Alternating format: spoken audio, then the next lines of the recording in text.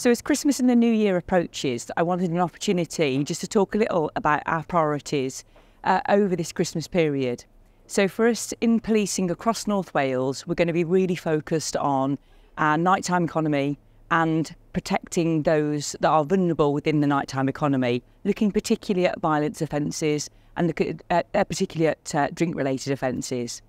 But we've also got a very keen focus on our roads. And at this time of year, it's a really important message to get out to our general public around the use of alcohol and driving. Obviously, when you make a choice to get in a car, when you have had a drink, you're making a choice that could affect you ultimately, but also other road users and other pedestrians. And I'd always urge caution and say, if you're going out, you're going to have a drink, if you're going around to a friend's for a drink, please arrange alternative ways of getting home. For those that use drugs within our communities, those effects can be long-standing in terms of the system, and quite often we stop people, do a drug swipe, and they still have their drugs in their system and end up with a conviction for drug driving.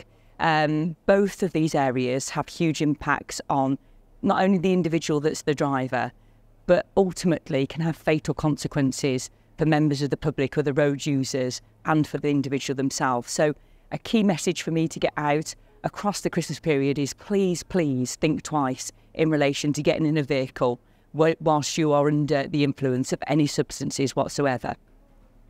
Across North Wales, my office has been working incredibly hard over this last year, and it's really pleasing to see that we've had an 11.3% reduction in crime. That's set against a national reduction of 2.2%. So in terms of crime across North Wales, that's coming down.